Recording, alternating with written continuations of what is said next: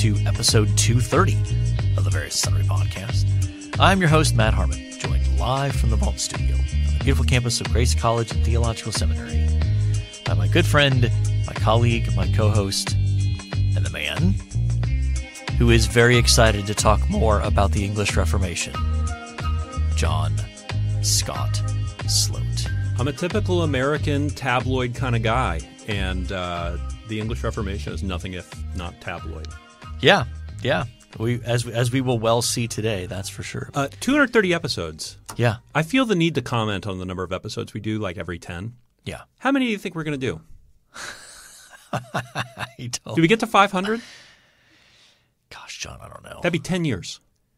Yeah, I mean, 10 years is a long time. it'd be short. Well, it'd be short of that, wouldn't it? Yeah. Yeah, well, just short. Short. Yeah. Gosh, I don't know. That's a lot of content. That is a lot of content. Yeah. Yeah. I mean, all good things must come to an end in this world. But not today. Not today. No. No. The podcast will continue. It will survive. So yes, this is episode 230, but we're recording it. What? What's today? 17th of May? Yeah, this will drop on the 28th. But yeah, so we were recording this 15 minutes after we were finished recording. Well, we were in the hallway talking about Scotty Scheffler. Yeah. And and him getting arrested, the mug shot. And it sounds like the PGA has now delayed the start. They got him back. Yeah, they delayed the start of the round, but he's been released, and I think he is going to make his tee time. Wow. So, anyway, which by the time this drops, all of this will be probably irrelevant, except for the legal action that the PGA and the Louisville police will be inevitably engaged in because it's a weird situation. All right. If you would like to contact the show and ask personal questions of John about the English Reformation, you can find him on Twitter. Find us on Twitter, actually, at VNSPod. Yeah. You can email the show at variousandsundrypodcast@gmail.com. We're on Facebook and YouTube, and we would love for you to leave a 5-star rating on whatever platform you access the show. All right, John, let's since we're recording so far in advance, we really don't have a sports segment to speak of here. Just the Scotty Scheffler. I mean, by now, would the NBA finals maybe have been set, I think? Maybe not. Like the conference championships would be still maybe in I think play. the conference championships will be going on. Of course, we don't know who's in those at this point. So, Knicks are up 3-2. Well, now, I mean. They're so injured. I don't know that they can pull it out. You know, they're so if they get OG back, I think they have a pretty good shot of making the Eastern Conference Finals. Yeah. Are the Cavs out? They're done. They're done? Yep. Okay, so it's Boston against either the Knicks or the Pacers. Yep. And then, in the West, I mean, there's a weird – the whole Timberwolves-Nuggets series has been weird. Yeah. Like the Timberwolves blew out the Nuggets the first 2 games in Denver. Mm-hmm. And then the Nuggets won 3 straight to go up 3-2. And then the Timberwolves won Game 6 by like a million. They were up by like 50 at one point, like right around that. So who knows what's going to happen with that? Anyway. Yeah. All right. So instead, let's just jump right to our summer read. Okay. And we are continuing our journey through Patrick Schreiner's book, The Transfiguration of Christ, and Exegetical and Theological Reading. Slowing the pace down a little bit now that we've got a little bit more space to talk here. Chapter 3, what he refers to as the glorious signs. And so he's going to walk through different aspects of what happens on the mountain in terms of God's, Jesus' shining face and the white clothes, as well as just light in general and its biblical significance. Lot of discussion on light in this. A lot of discussion, as well as the significance of the cloud, and then he includes the voice here, doesn't he? think. Well, he talks about presence of Moses and Elijah, and then where is that? I thought I talked about the voice in here. Maybe he did. Maybe that's the next. That might be the next chapter. Yeah, because I believe the next one is glorious sound. There you go. There you go. With voice. Okay, so to start this chapter, and this is honestly part of what makes this book unique. I mean, we mentioned in our last episode how Schreiner tries to bring together both the worlds of systematic theology and biblical theology, which, I'm guessing for many of our listeners, they may not even necessarily know or be aware of how often those things in the academy are kind of sectioned off. That you either do biblical theology or you do systematic theology, but you don't tend to do both necessarily. Yeah. And that's unfortunate because they both are necessary. Yeah. Both are necessary and helpful to the life of the church. Yeah. And so even though some might focus more on one than the other, for example, I mean, I do very little academic systematic theology, or dogmatic theology, some people call it. But I do a lot of biblical theology. So anyway, so he talks about this Trinitarian grammar, and we'll try to summarize this. He basically said, this is on page 56. He says, to understand the brilliance of the Transfiguration, we need a Trinitarian grammar, for the Transfiguration has a Trinitarian texture. Below, I will examine 1, how God is light in himself, and 2, how God's light shines forth through the Son and Spirit. So that's his starting point in terms of what he's trying to accomplish. And then launches into a long section on God as light. And obviously he deals a lot with just plenty of texts make this connection, but he gets a little bit into the depths here in terms of God as light in himself. And his point is, he says, God doesn't possess, receive, or reflect light. To say God is light is to affirm an inner luminosity. Good word. He uses the word luminosity a lot, and I love it. In God, with no reference to his creation or creative acts. The radiance of his being is found in his essence. This affirmation that God is light in himself leads to a number of important distinctions that he goes on to note, which that's an interesting distinction. I think one that's actually helpful is the idea that God is light in himself, that he's always been light, that light in this sense is not something that's created. It's something that's intrinsic to his being. And that, of course, is going to tie into, in the Transfiguration, the fact that Jesus' face is transfigured into bright light. It goes on to talk about how it's brighter than his clothing is whiter than any launderer can basically produce, and his face is essentially brighter than the sun. I think, and this is moving ahead, but on page 70, he talks about the differences between Moses and Jesus, right? Moses going up on the mountain, Jesus going up on the mountain, Moses seeing the back of God and his face shining. He says on page 70, while Moses' bright face was a reflection, Jesus' brightness emanates from his being.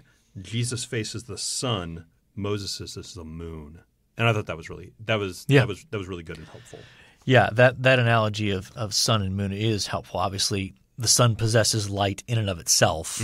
The moon merely reflects what the sun shines. So, I think, and really that's even getting at in the aftermath of the golden calf incident, where Moses goes up onto the mountain to intercede. He comes back down, his face is shining The people can't bear it.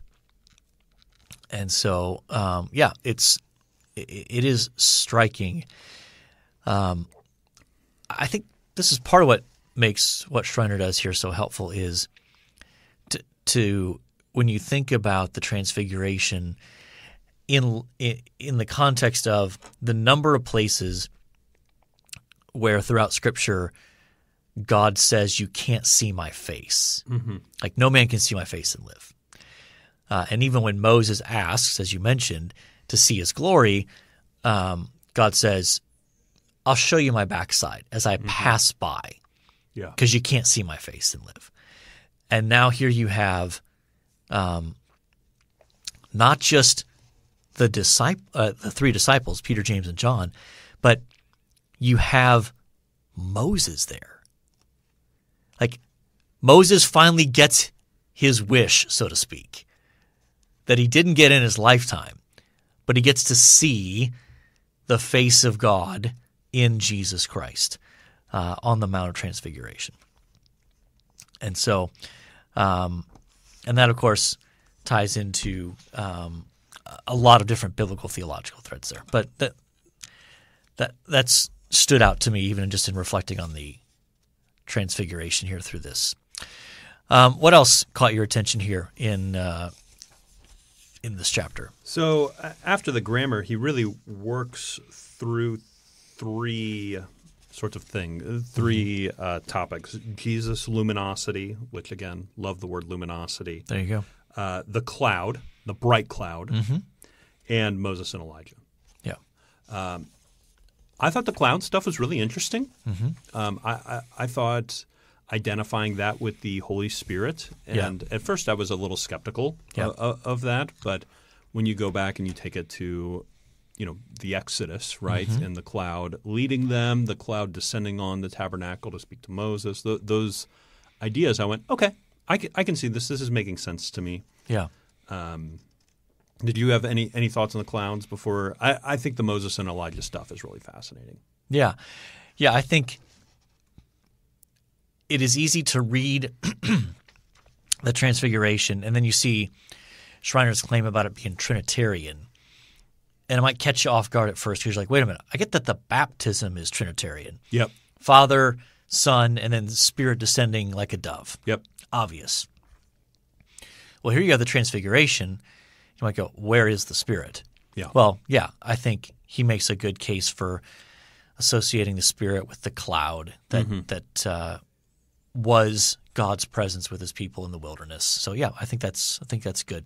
I also going back to the first one, Jesus' luminosity. He says on 64, and I really enjoyed this, the Transfiguration is the new burning bush moment. Burning fire that once appeared to Moses now pulses from Jesus' being. I think there's something to that. That Jesus is his own theophany. Yeah, for sure. For sure. And of course, I mean, the whole idea of the cloud as well, I think harkens back not only to the Exodus, but even when you look at Daniel 7 and the Son of Man appearing with basically coming on the clouds, I forget the exact verbiage there. Another text that is prominent throughout the gospel accounts in terms of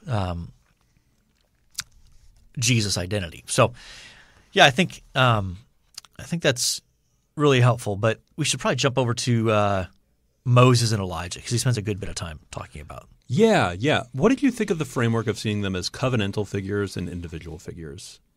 Has that framework crossed your mind before? No. It hadn't mine either. I actually think it's pretty helpful. And he takes something of a both-and approach. Yeah. Which I find really, really, really helpful. I think I had always been a covenantal guy. I would have always seen these as like, well, as best I could tell, Moses represents the law and Elijah represents the prophets. They both have weird deaths too. He gets into that a bit. And that's why they're both here. Yeah. Yeah. I have always understood that largely as representing the law and the prophets, and the fact that there are even clear parallels in Elijah's life back to Moses invites you to see Elijah in a Moses-like capacity. And the fact that at the end of Malachi, God promises to send Elijah before the great and terrifying day of the Lord. So, I think all those things come into play. So I think, thinking about covenantal as well as – though I think what I struggle with that term covenantal is the fact that obviously Moses is directly associated with the Sinai covenant. Sure.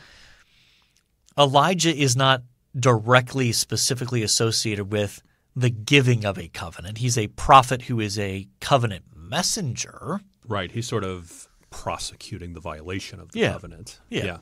So,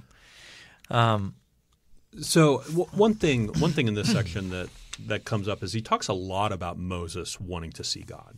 Mm-hmm. And one reflection I had, and maybe they get into, and I had the thought maybe they get into this in the next chapter, or Patrick gets into this in the next chapter, and maybe you could tell me because I have not read it.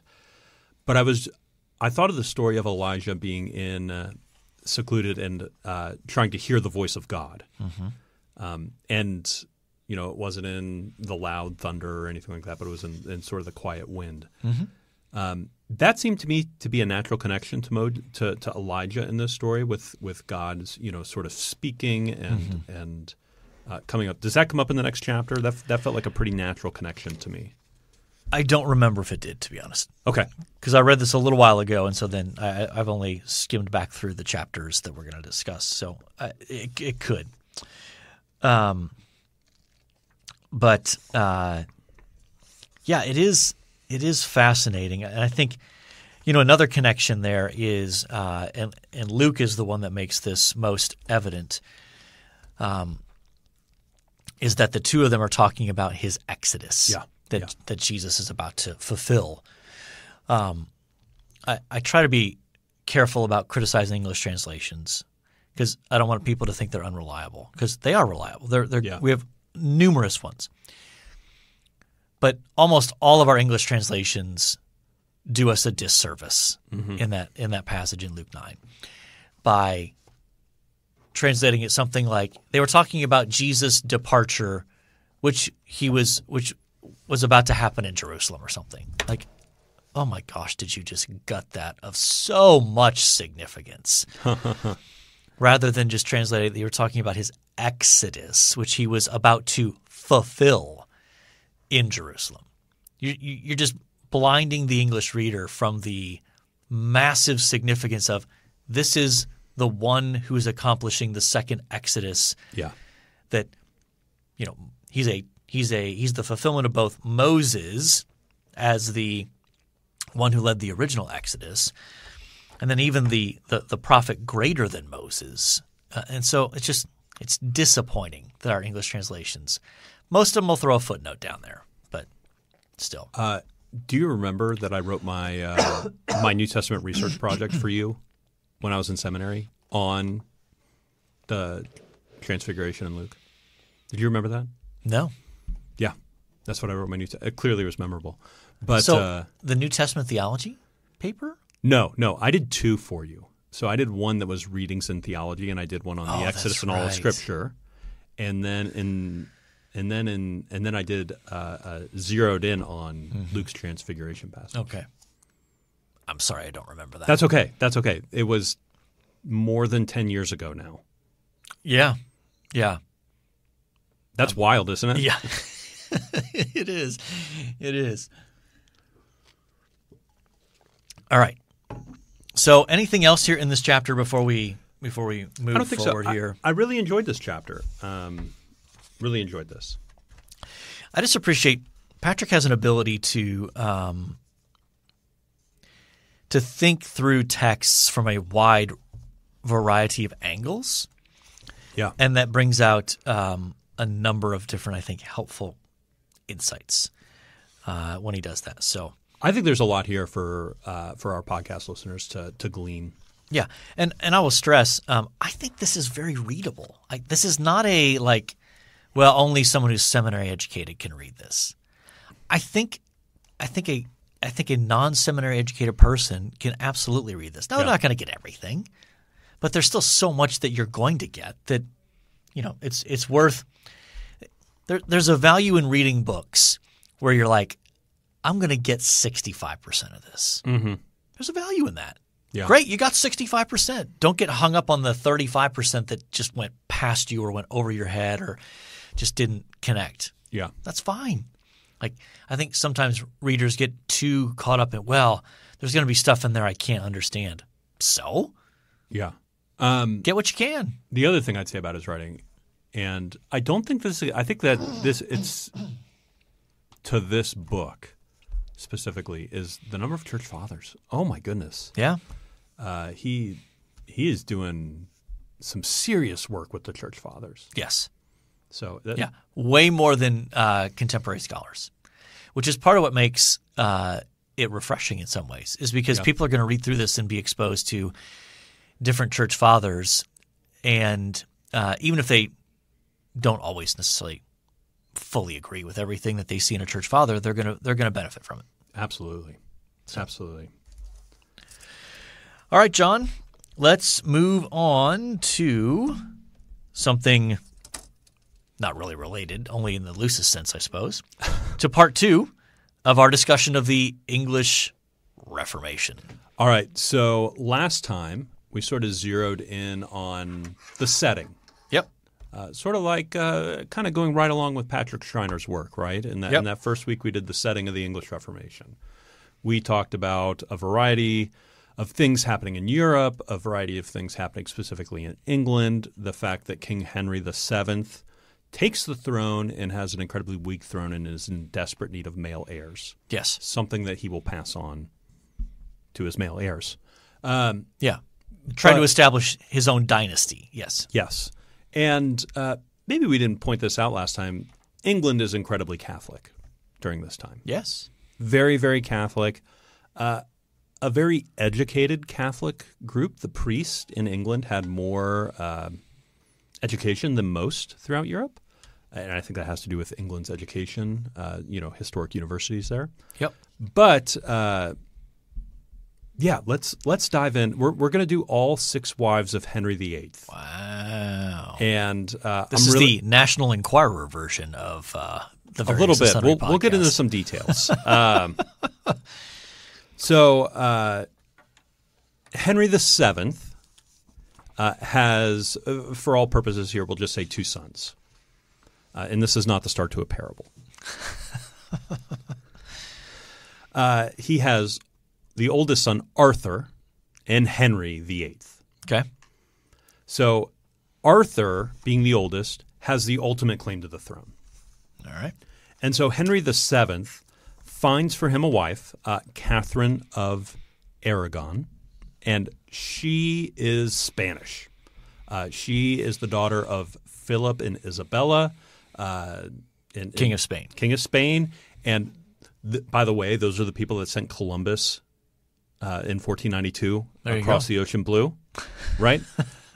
This is where this is all happening. Mm-hmm. And so she comes up young. I mean, 16 years old to a country where she doesn't speak the language. She speaks Spanish. And when she gets there, King Henry VII's wife tells her, don't learn English, learn French. Just skip it. And she's married to Arthur immediately. Yep. Then they're married for a couple of months. Mm-hmm. Arthur, there's a famous little story where Arthur comes out of his bedchamber the next morning and going like, I visited Spain last night. And, it's like this is just bragging a little bit. However, Arthur dies. Mm-hmm. And then all of a sudden, like, what on earth do you do with Catherine? Yeah. Henry's probably too young at this point to be married, It's against the law to marry your brother's wife in England and throughout Europe, really, and that's part of Catholic law at this time. Yep. And so they kind of go through this rigmarole and basically say that the Pope gives them a special dispensation, says, listen, Catherine's so young, we're going to annul that marriage and you can marry Henry. Mm-hmm. And so Catherine marries Henry. And the Pope has to speak into this. Now, at the same breath, you have to realize Catherine's a very important person throughout Europe. The Spanish throne is a very important throne in Europe. And Catherine's uncle, cousin is the Holy Roman Emperor at this time as well. So just keep that in the background. So Catherine and Henry are married. They they try to have children. They have a number of miscarriages and produce one daughter named Mary Tudor. And this is seen as a sign of a curse on them. Mm-hmm. The people of England are going like, gee golly willikers, this is – In that exact term, gee golly willikers. Okay. This is a curse on your marriage from God because you married your brother's wife. Yes. And so kind of having some John the Baptist, Herod vibes going on here. Yeah. And Henry is an incredibly zealous Catholic, hates Martin Luther till his dying day. And even wrote specific treatises against Luther. Yes. In fact, when I taught this, I had them read the introduction to Henry VIII's Defense of the Seven Sacraments, where he just trashes Luther over and over and over again and despises Luther till his dying day. Yeah. People think Twitter is nasty, and it is at points. It absolutely is, yeah. But man, read some Reformation polemics. And then, I will say, the Rest is History podcast did a series on Martin Luther recently, and every episode they just sort of went down a rabbit trail where they talked about bathroom humor and bathroom insults and all sorts of things. And that's, I think, putting it kindly. Yeah, very kindly. So Henry VIII has this moment of, I believe, conscience, where he's just I've done the wrong thing. The Pope is wrong in this. The Pope is done the wrong thing, which, in Catholic medieval theology really can't. And so he goes to the Pope and asks for a dissolvement of this marriage. Okay. And so you think there was a genuine twinge of conscience here, not just a political desire to produce a male heir? It could be both and. I think it is both and, but I do think that conscience element is also there. All right.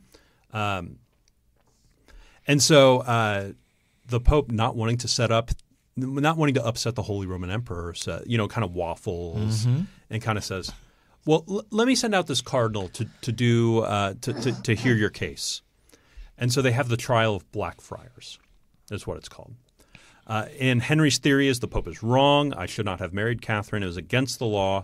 And this sort of old retired cardinal sort of makes his way to London. They have this. And on his way there, the Pope pulls him aside. Hey, by the way, don't rule against Catherine. Just don't do it. Mm-hmm. And so this cardinal's put in a very awkward situation. I don't have his name here, but it's a very Italian guy, And this whole thing is very dramatic. You could imagine if the United States ever had very dramatic courtroom proceedings where, people were doing press conferences afterward. That's what this is. Okay. Was that a little too close to home? We'll let the listeners decide. So Catherine makes the announcement at the trial of Blackfriars. Hey, listen, I actually never consummated the marriage with Arthur. And therefore I was never married to him. I was never married to him. And the Spanish lawyers are there making this argument. Everybody's up in in uproar. And eventually this cardinal, realizing this is a no-win situation, says, you want to know what? It's summer. Everybody go to the country. Do your thing for the summer. We'll pick this back up in the fall, which is pretty common. And he hightails it out of London, never to return. Yeah. And so it's at this time that in 1524, Henry passes the Royal Act of Supremacy, or the English Act of Supremacy, basically saying the Pope is no longer head of the Catholic Church, but the King is. The King of England is. And just in England. Just in England. Yeah. That's right. And taxes no longer go to the Catholic Church, but go to England, go to the Crown. And his marriage is dissolved. Okay. And that's really what this act does. Yeah. Sort of working in the background is Thomas Cranmer sort of crafting this legislation. Also adds in that Mary is not a legitimate child and refers to her as what a non-legitimate child is. Okay. I want to keep the explicit rating off the pod. And during this time, Henry has a woman he's been seeing named Anne Boleyn. Okay. And jury's out on whether this is a mistress or simply an emotional affair that he's been having up until this point. You can decide. But he marries her. All right. Wife number 2. Wife number 2. Anne Boleyn has 3 children. Only one lives, and it is Elizabeth. Okay. Elizabeth lives, the child of Anne Boleyn. It's possible that at some point she had a deformed male child along the way. However, seen as a sign of sorcery, sort of a thing in that day and age. And eventually Anne Boleyn loses the favor of King Henry. This is where I think he loses conscience and just becomes strictly political. All right. However, I do think he's a romantic. And I'll get to the reason why here in a minute. But he ultimately beheads Anne Boleyn. Ultimately just Tower of London, very classic, off with her head sort of stuff. Yeah. 11 days following her execution, he marries Jane Seymour. Good old Jane. Jane Seymour. She gives him Edward VI, who eventually does become King of England, and we'll cover that, I believe, next week. Edward comes around eventually, yes. Yes. However, she dies shortly after childbirth, and quite frankly, we just don't know much about her. I believe the English have a tradition that she was a great lover of dogs, but outside of that, we just don't know much about Jane Seymour. But she does give birth to Edward VI. Finally, at least one male heir. There's a male heir. Yeah. And they are super pumped. And it's important to remember that during the background, in the background of all this, Henry VIII is removing all of his Catholic workers, all of his Catholic people that are advising him, all these things, and replacing them with Protestant Reformation people. Yep. Henry, I'm not convinced ever wanted the Protestant Reformation in England. He really just wanted to be Catholic without the Pope. Seems fair. Yeah. Well, who am I to judge? I never had this much power my whole life.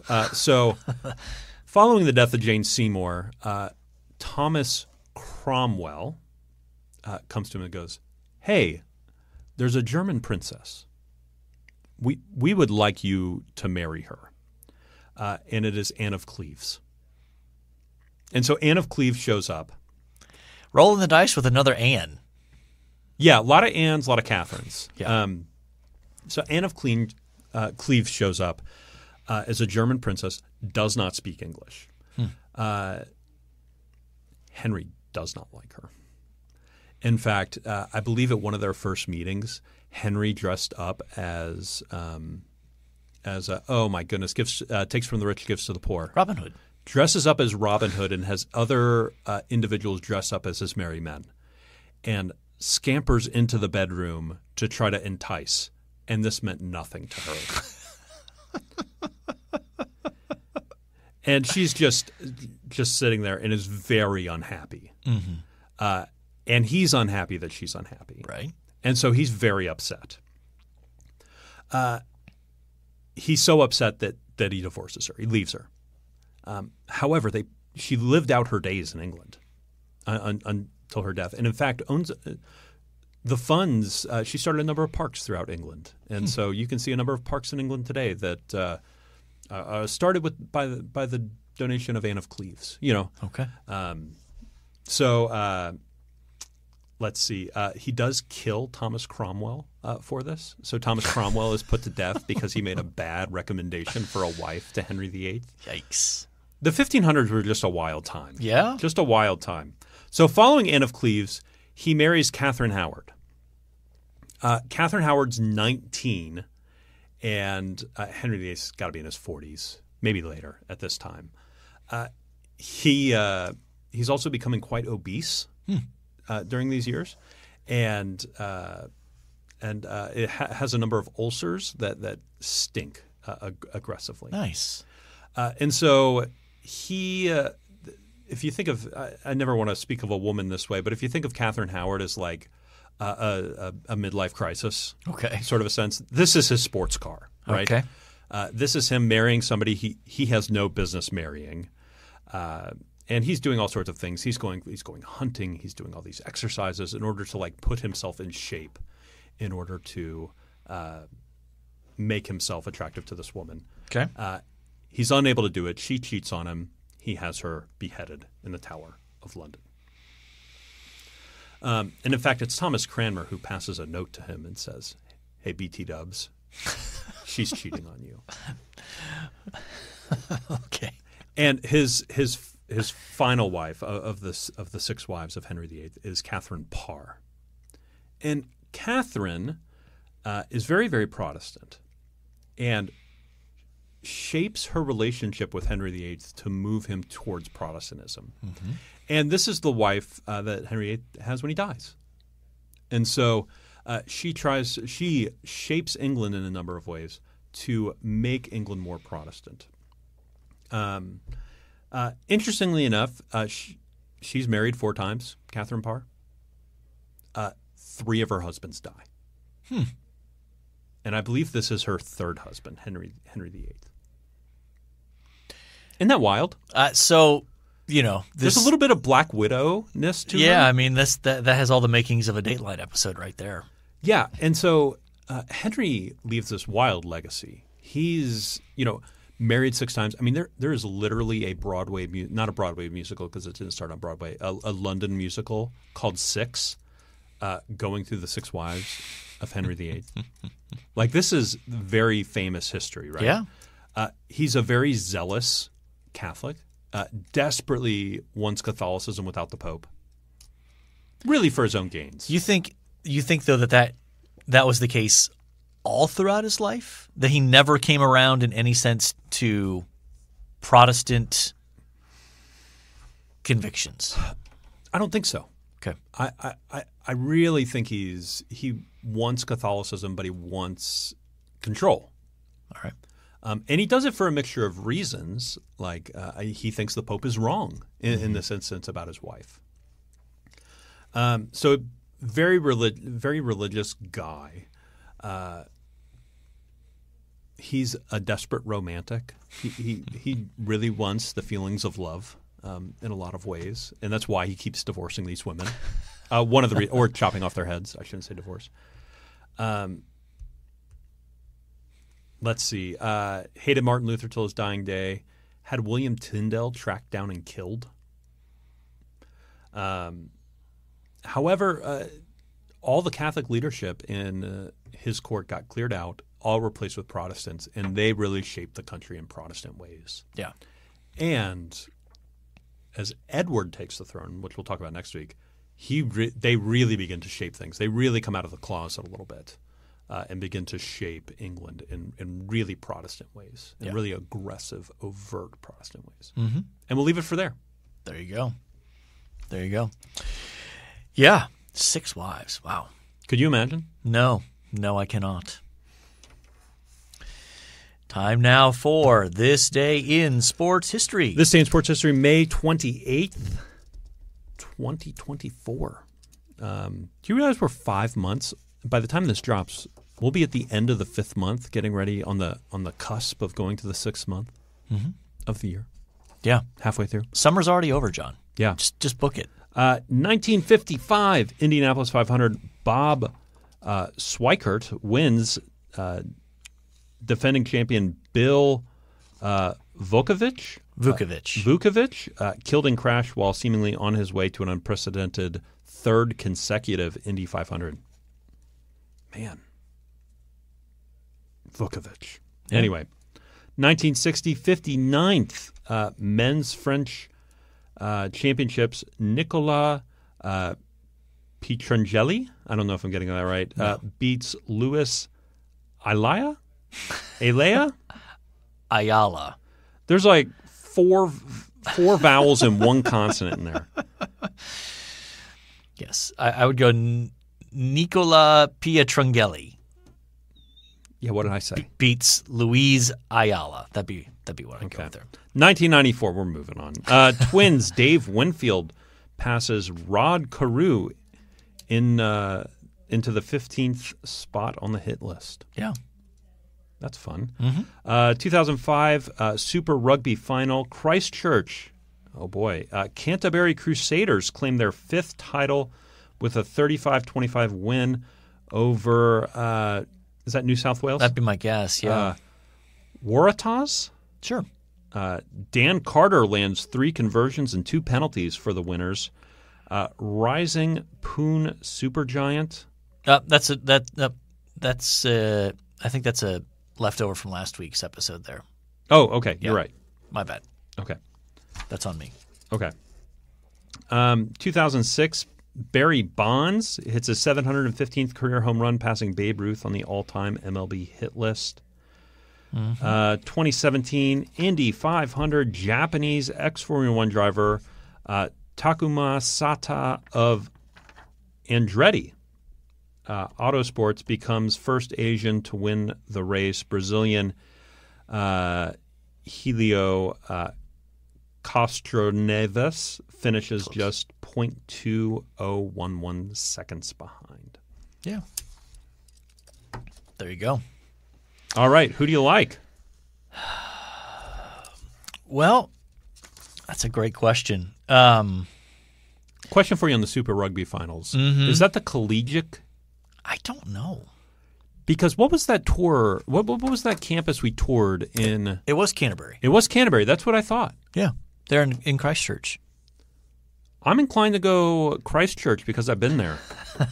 Okay. Let's go Super Rugby final. Okay. One thing you liked. I am going to recommend a English Reformation book that will give you all the details you want about King Henry and his wives. Okay. Heretics and Believers. Nice. It's about 500 to 600 pages. So it's a tome of a book. Okay.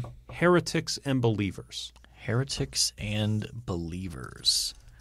All right. Is that something you can kind of – sounds like something you can kind of dip into though, right? Like oh, yeah. I mean, he read selections, not unless – He does like 150 pages on medieval life in England at that time. Okay.